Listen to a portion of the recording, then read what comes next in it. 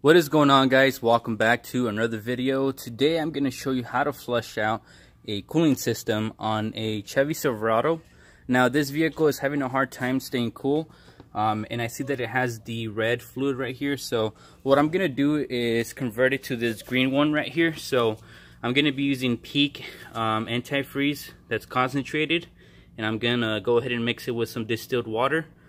Now before you're able to do this, you have to first drain out all the red coolant out of the system so that there's no issues with the mixture. Also, it's very important for you to use distilled water. If you use tap water, your cooling system is going to get rusty since it has minerals. So make sure you're using distilled water when you guys are flushing out your system. It's okay to use a hose and fill out the system with tap water to drain all the fluid out of the cooling system, but you don't want to leave it on there for too long because, like I said, it's going to build up minerals and it's going to rust up the engine. So we're going to go ahead and do that right now, so go ahead and stay tuned.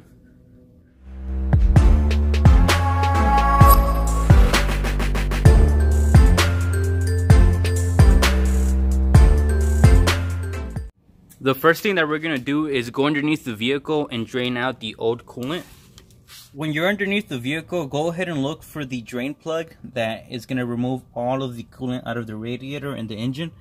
On this particular truck, it's a 2001 Chevy Silverado, and right here in the corner on the top right side of the radiator, I'll go ahead and leave a little arrow to where I'm pointing. There is a drain plug that you need to remove.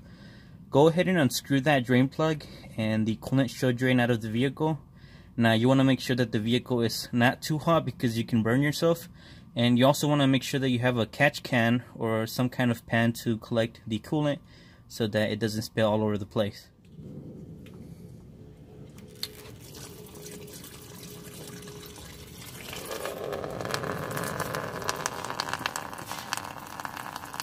So as you guys can see, the fluid is coming out of this hose right here, but it's also going to be coming out from the side. So just make sure that you have something to catch the fluid so it doesn't make a mess. If you look through the engine bay, you're actually going to be able to see the drain plug a little bit better. So if you look down there, there's a plug with two tabs sticking out of it. That's what you want to go ahead and rotate to remove the coolant out of the vehicle. As you guys can see, it is going to be a little bit of a messy job, but at least we're going to go ahead and put some fresh fluid in here. Now, it is taking a little bit longer to remove all of the fluid out of the reservoir right here. So what I'm going to do is turn on the vehicle momentarily so that we can drain all of the old coolant out of the vehicle. As you guys can see, with the vehicle on, it did remove most of the coolant out of the reservoir. Now what we're going to do is plug up the radiator, and we're going to go ahead and fill it up with some hose water from tap water.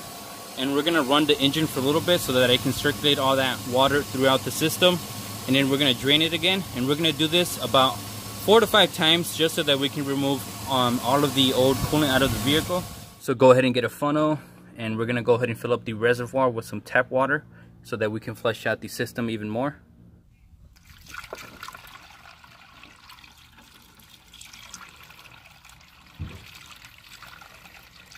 With the coolant system filled up, we're going to go ahead and turn on the vehicle so that we can let that water circulate the cooling system. Go ahead and turn our fan speed to high, and then we're also going to go ahead and turn our heat on.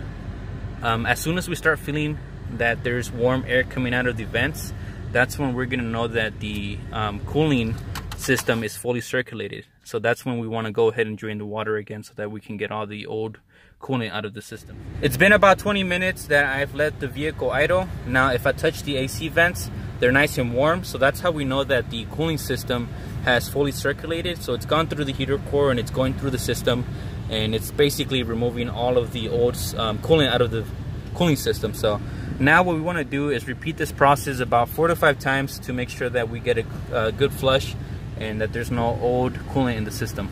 So I've repeated this process about 4 to 5 times now, and as you guys can see, the water is clear now.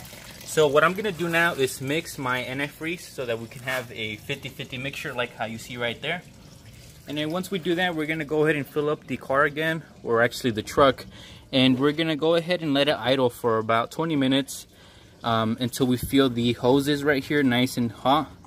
And you also want to go ahead and do the same test as far as what we did earlier, and make sure that there's heated air coming out of the vents. I'm just letting the vehicle drain one more time, but just look at the progress that we made today. So we went from this color right here, which is the original that was in the vehicle, to clear, and to a 50-50 mixture of antifreeze.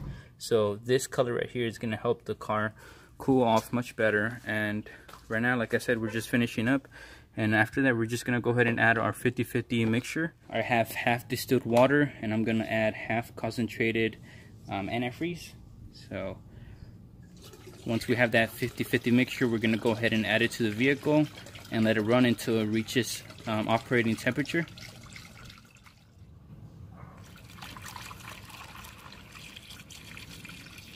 We've left the vehicle idle for about 20 minutes again. As you guys can see, our operating temperature is right in the middle.